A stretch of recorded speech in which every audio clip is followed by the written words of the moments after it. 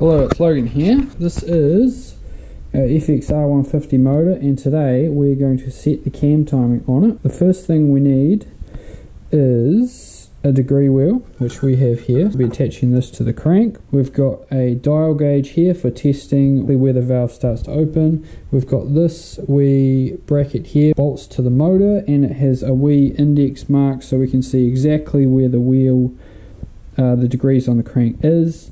And we've got this wee tool. This is a piston stopper, so I'm going to put this in where the spark plug goes, and we're going to be able to check exactly where the piston stops. We're going to rotate it one way, mark it on our degree wheel, and then we're going to rotate the other way, mark it, and exactly halfway between the two is top dead center, and we'll use that as our reference point. Our degree wheel installed. I've got a washer on each side. This is a spring washer on this side.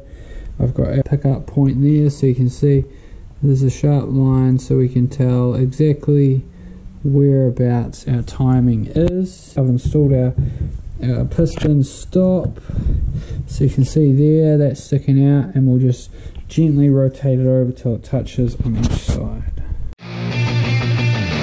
We've got it in top gear at the moment, so with a rag on the sprocket we can turn it over relatively easily without hurting ourselves.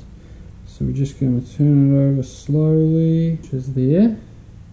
So that's at the top. Now, handy dandy permanent marker here, 46.5 degrees before top dead center. Put a nice line there, so you can see that. We'll rotate it back the other way.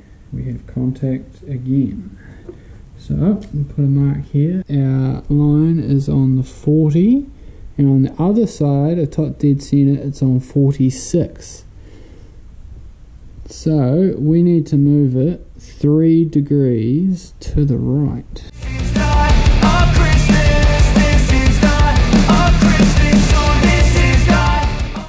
Just finished setting up top dead center on our degree wheel. It's pretty much 43.5 degrees either side. And then halfway between is our 0, which is where the piston is at the top. So just a bit of information here before I chuck these cams in. So these are the original cams out of the bike, but what we've had is we've had them reground, so we've removed material off the base of the lobe.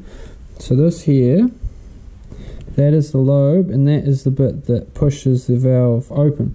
And so instead of building this up, we've removed material from the back and the sides, which makes this taller. And then you just alter where it starts and when it finishes. So if this is our lobe here, this is the same height as it used to be, but we've taken material off the bottom, maybe, a millimeter, depending on how lumpy a cam we want to go. And that means that we move the shim and everything up to here, which pushes our valve open, and that means it's opening further for longer, more overlap, which will help more higher RPM performance and more air, hence more horsepower, which that is the goal. So after a bit of tinkering, we finally got this ready to check our cam timing. I had to put the rotor on temporarily because, as you can see, the timing marker's on there, so we needed to set that up.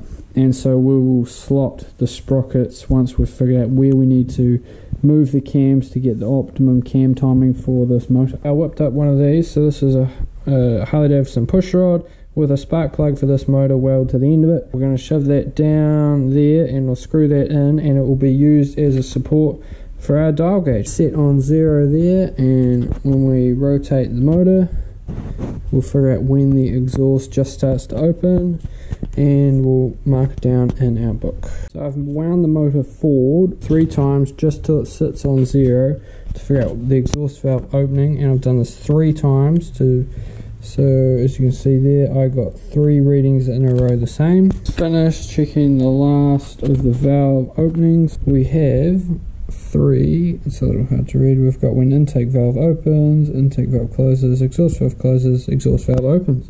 Now I've got to sit down and do some math, figure out where they are and how much we've got to move them. After a lot of maths, I have figured out whereabouts our cams are timed for. According to my calculations, the intake cam is pretty much bang on, where we need it to be as far as timing is concerned, but the exhaust is not opening early enough, and it's a wee way out. It's 8 degrees out.